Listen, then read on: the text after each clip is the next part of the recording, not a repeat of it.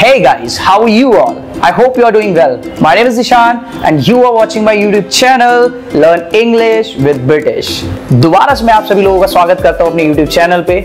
आप सभी लोग मुझे बहुत पसंद कर रहे हैं और मेरे सारी वीडियोस को आप बहुत सारा प्यार दे रहे हैं। मुझे ये सुन के देख के बहुत अच्छा लग रहा है, खुशी भी हो रही है।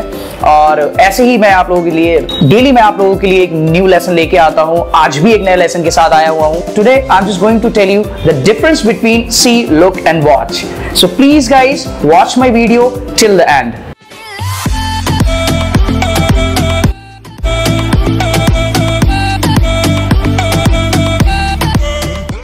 Okay, so I'm just going to tell you the difference between see, look and watch.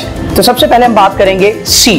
Basically, see का जो मीनिंग होता है, suppose obviously आपको भी पता है कि see का मीनिंग देखना ही होता है, as you know that. But basically किस तरीके से देखना, वो मैं बात करने जा रहा हूँ। फाइन, तो बेसिकली होता क्या है, सी मीन्स जब आप रास्ते पे जा रहे हो, कहीं पे भी जा रहे हो, इट्स अ नॉर्मल प्रोसेस। एक ह्यूमन बीइंग की एक नॉर्मल प्रोसेस होती है देखना।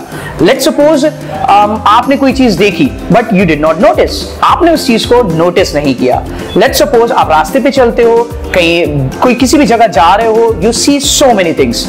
बट मुझे एक बात बताइए, क्या कभी आप उन चीजों को याद रखते हो? I don't think so, because आपका ध्यान नहीं जाता है उन सारी चीजों पे, आप उन सारी चीजों को नोटिस नहीं करते हो। तो होता क्या है, सी मीन्स बेसिकली एक आपका फ्रेम होता है, एक आई साइड होती है, उसमें बहुत सारी चीजें आती हैं। जैसे कि इस समय मैं देख रहा हूं मेरे फ्रेम में बहुत सारी चीजें हैं, कैमरा रखा हुआ है, इतने अच्छे अच्छे लोग मेरे सामने बैठे हुए हैं, लाइटिंग सिस्टम भी रखा हुआ है, बट मेरा फोकस है आप लोगों के ऊपर। But it doesn't mean that मैं सारी चीजों को नोटिस कर रहा हूं। समझ में आया? तो बेसिकली होता क्या है, जब हम हमारा जो एक आई फ्रेम होता है, हमारी साइट होती है, उसमें बहुत सारी चीजें आती हैं जिसको हम नोटिस नहीं करते हैं। तो सिंपल देखने के लिए हम सी का यूज करेंगे। जो दूसरा वर्ड है हमारा वो है वॉच।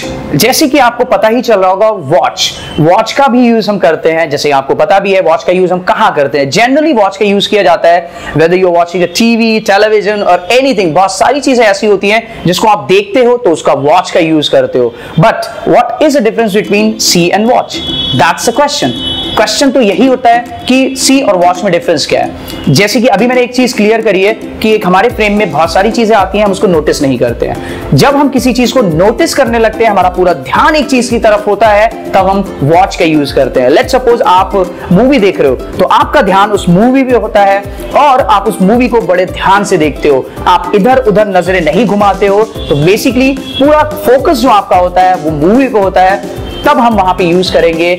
लेट्स सपोज मैं मूवी देख रहा हूं, I am watching a movie. And the third one would be look. अब ये थोड़ा सा इंटरेस्टिंग है, लुक का यूज कैसे किया जाता है। यस, इसके लिए भी बहुत सारा कंफ्यूजन है लोगों के दिमाग में।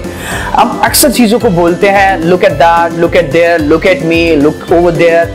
तो इस सब से आप समझ क्या रहे हो? लुक का मीन्स क्या है? If somebody says to me, sir please look at me, look at there, look at you, look at him, means मेरे जो आई बॉल्स हैं, आई बॉल्स आपको सब लोगों को दिख भी रहे होंगे। तो जब कभी भी आपके आई बॉल्स ट्रांसफर होते हैं, तो बेसिकली मेरे जो आई बॉल्स हैं वो ट्रांसफर हो रहे हैं। लाइक किसी ने बोला look at me, look at there, look at him, look at us.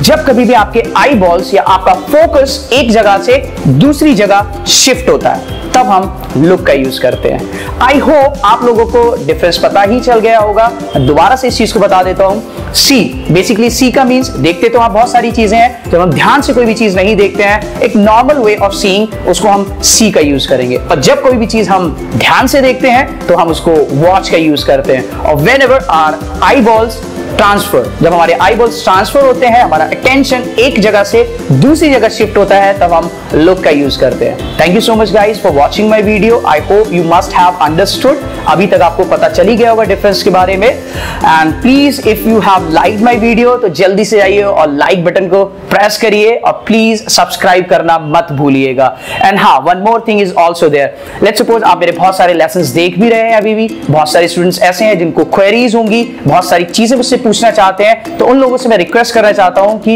You are very important for me. तो प्लीज गाइज अपने सजेशंस, अपने क्वेश्चंस मुझे जल्दी से ड्रॉप करिएगा कमेंट बॉक्स में। Please, I need your comments. मुझे आपके सहयोग की बहुत ज्यादा जरूरत है। Thank you so much guys for loving me.